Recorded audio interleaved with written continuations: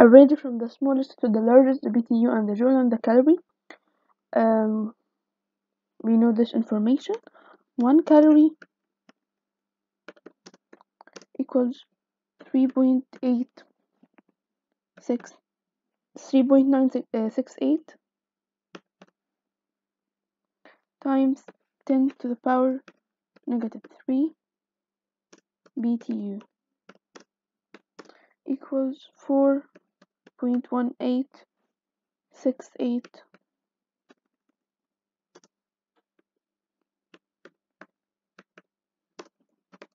joule. We can conclude from this how many calories in a joule and how many calories in a BTU. So 1 BTU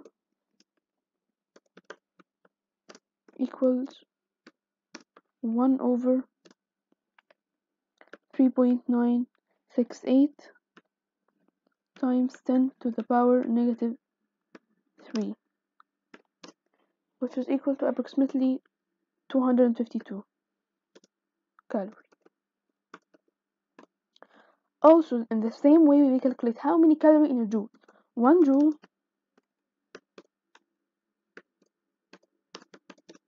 equals 1 over 4.1868, which is equal to approximately 0.238 calories. So now we have how many calories in a BTU and how many calories in a joule. 1 BTU equals 252 calorie and 1 joule equals 0.238 calorie, and 1 calorie equals simply 1 calorie. So that means the smallest one of them is the joule, after this is the calorie, after that is the BTU. Okay, so the answer is B. Of the following system which contain the most heat? Before reading the choices, systems don't contain heat, so the answer is D. Systems only contain internal energy. This is a misconception for some people. Question number 3. Heat flow occurs between two bodies in thermal contact when they differ in what property? Actually, we know that the heat flow from the body has high temperature to the body has low temperature. So it depends on the temperature. So the answer is D. Question number 4. Calories of food type are equal to which of the following? Calories of the food of type with capital C. Calories with capital C equals 1000 calories with small c, and calories of food type, when he said food type, he mean calories with capital C. So the answer is B, 4186. The following two questions about the scientist Joule. The scientist Joule who discovered these two things and make this experiment. If you want to know more about it, you can read the chapter 11, or you can make a search. If heat is flowing from a table to a block of ice moving across the table, which of the following must be true? The heat flow from a table to a block. As I just said, the heat flow from the body has high temperature to the body has low temperature. That means the table has high temperature than the ice. That means the ice has low temperature than the table. That means the ice is cooler than the table, and the answer is B. How many calories equal to 1 BTU? Actually, we just calculated, but let's use this givens to calculate it. We will divide the number of joules in a BTU over the number of joules in 1 calorie. 1054 joule over 4.186 joule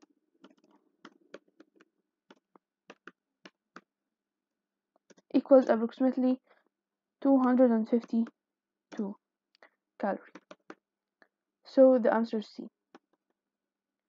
Question number 9. Which of the following statements is true? A hot object contains a lot of heat. A cold object contains only a little heat. Objects don't contain heat. Actually, I just said objects and systems don't contain heat. So the answer is C. They only contain internal energy. Question number 10. Very easy question. We will just substitute in this rule. The specific heat capacity of aluminium is 900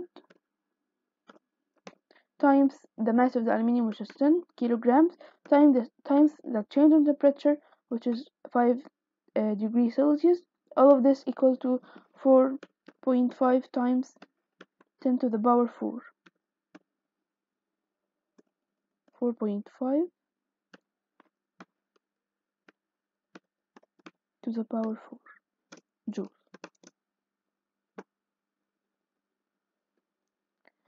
Okay, this question. Sea breezes that occur near the shore are attributed to a difference between a land and water with respect to what property? The land here is only sand, so the water has high specific heat capacity than the sand has. That means the water can absorb more heat than the sand can. Then that means the sand will be if the water and the sand are exposed to the same um, heat which is come from the sun, the land will be hotter than the water. That means the air above the land has a high temperature than um, the air above the water. That means the air above the water is denser than the air above the land. That means the air above the water will push the air above the land, and this circle continue and continue. This causes the sea breezes. So this depends on the specific heat capacity, the specific heat, I'm sorry, of the sand and water, as the water has a high specific heat and the land has low specific heat. If you don't understand this, you can read the chapter 11, section 2. This point is very clear in the chapter. Question number 12. On a sunny day at the beach, the reason of the sand gets so hot. Yes, the same reason of the previous one, because the water has a high specific heat and the land or the sand has low specific heat. So it depends on the specific heat, and the answer is B.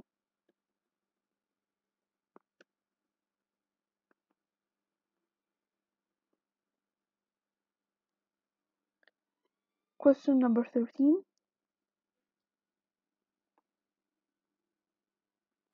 We have an object which is its mass is 500 kilograms.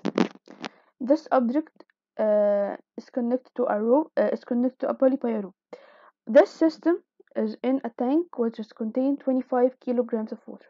He asks you about what is the temperature change in the water when the object fall into the water. And he said that the object falls at a vertical distance of 100 meter at constant speed. Okay, that means the kinetic energy of this object will be 0 because it is move with constant speed. The change or delta kinetic energy, or the change in the kinetic energy, will be equal to 0. Let us write it. Half delta half mv squared of the change in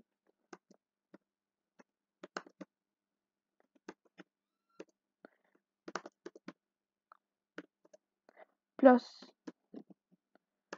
the change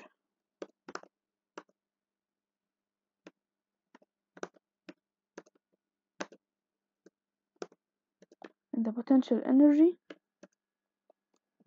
plus u equals 0.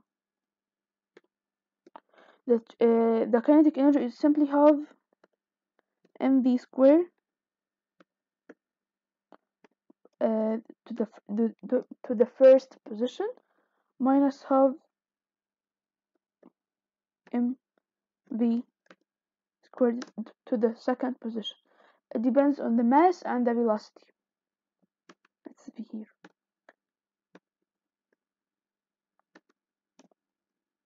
The mass is constant. The only change in the velocity, he said it was constant speed, so the speed doesn't change. So the first value will be equal to the second value. So the change in kinetic energy will be 0. So we will consider it. So now we have the potential energy equals negative u. our plus u, or let me equals negative u. Okay, the change in potential energy. The potential energy equals mgh of the object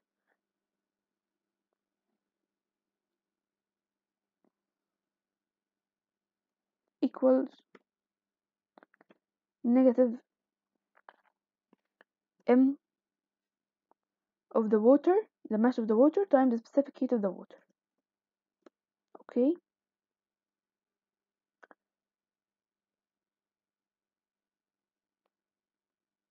times the change in temperature.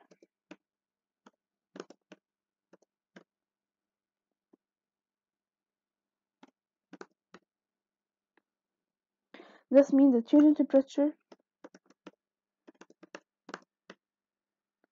equals mgh m. Let me write. I can't write it in the board, but it's m for the objects over m of the water and the specific heat of the water equals m of the objects is 500 kilograms times the acceleration to the gravity 9.8 times h, the height here he give us 100, all of this over the mass of the water 25 times the specific heat capacity of water, which is 4186.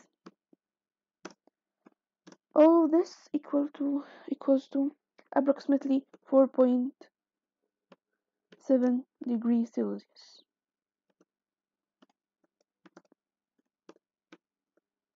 So the answer is C.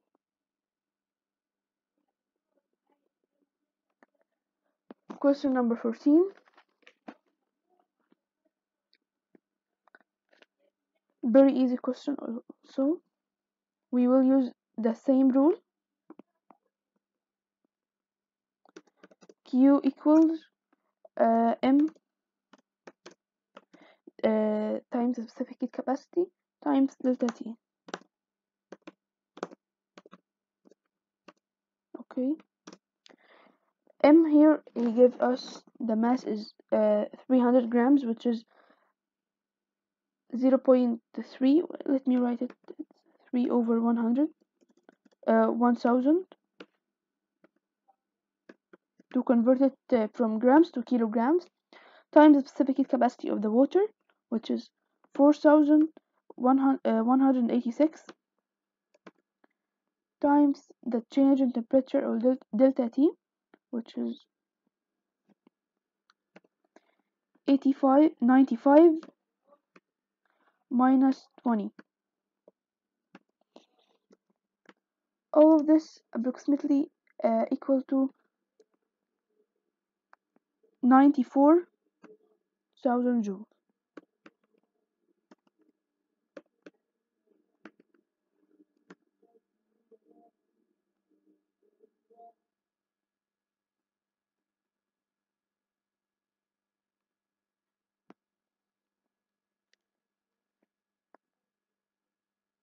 Okay. Question number 15. The only idea just he asked about the power, not the energy or the work. So first let's start with calculating the energy absorbed or transferred. Q equals M, the specific times specific heat capacity, times the change in temperature. The mass here is 300 grams, so we will convert it from grams to kilogram. 300 over 1000 times specific heat capacity, which is 4186, times the change in temperature, which is the same numbers of the previous one, 95 minus 20. Okay, and the same answer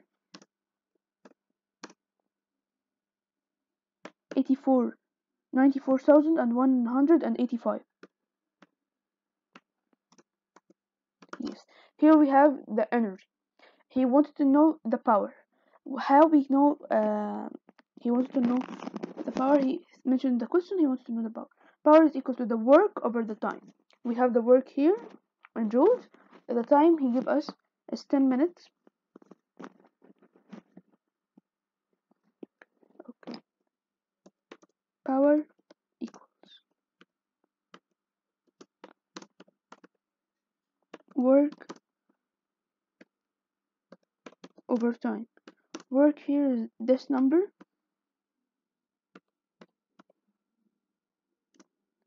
over the time. The time here is 10 minutes. 10 minutes, which is simply 6,000 seconds. We have to convert it to the SI unit. 4 minutes times 60 seconds.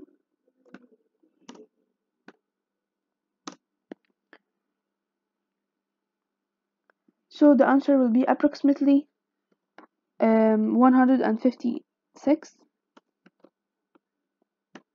56.8.9, I'm sorry, which is approximately equal to 160 watt.